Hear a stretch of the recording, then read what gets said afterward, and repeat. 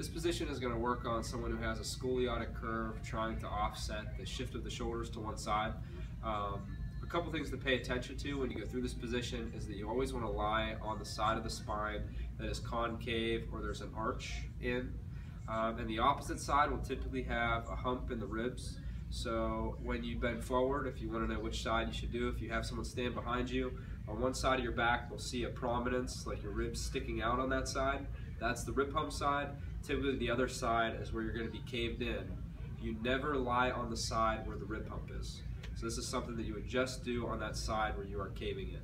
So if we pretend that for me I'm caving in more on this left side as my concave side, or if someone looked at me from behind they may see an indent on that side, that's where I'm going to lay. So laying down, I want that side down, and ideally the more that my body is erect the better.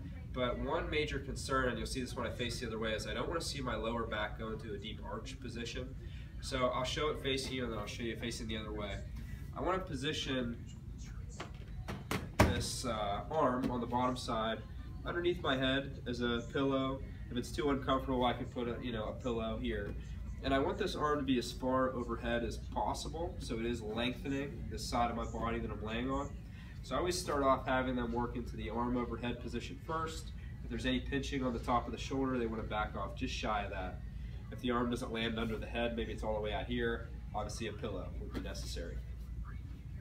Now next, I want to take my top leg and I want to try and get it behind me as much as possible, but at the same time, as I'm taking my leg behind me, I don't want to go so far that I feel like my back is arching. So just to show you on the other side, as I'm laying here, right, I'm going to try and bring that straight leg behind me as far as I can, but if I go too far, my back is going to fall into this arch position.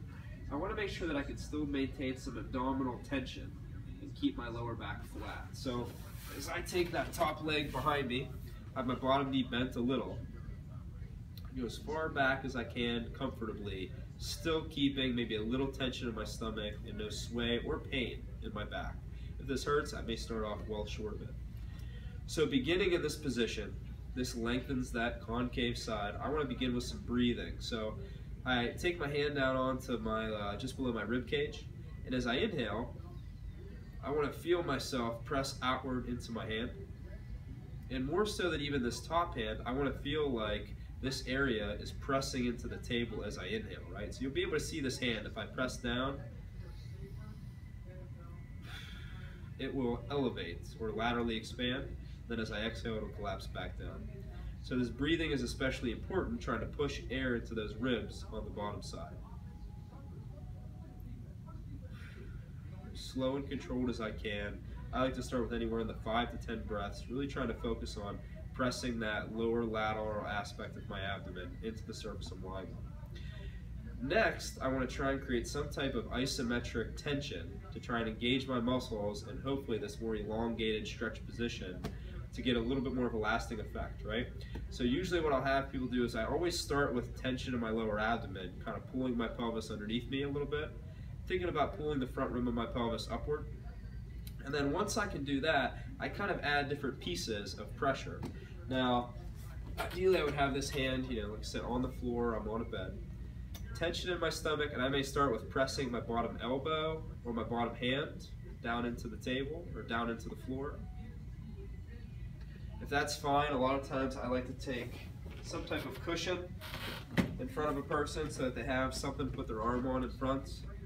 And then they'll once again press down into this top hand first after they tense their stomach, and press into this top hand as well. If that's fine, I'll go from here to here, then I'll even press into my straight leg.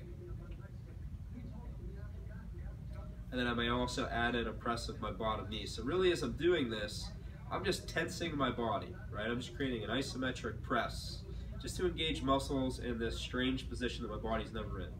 And I try to do it in a ramping up way, similar to the way that the Schroth technique is taught. So after doing some of the breathing, I will kind of hold this stomach first, bottom arm pressure, top arm, bottom knee, top, and I'm just pressing down into the floor, and I'm going to hold for 2 seconds and relax for 2 seconds.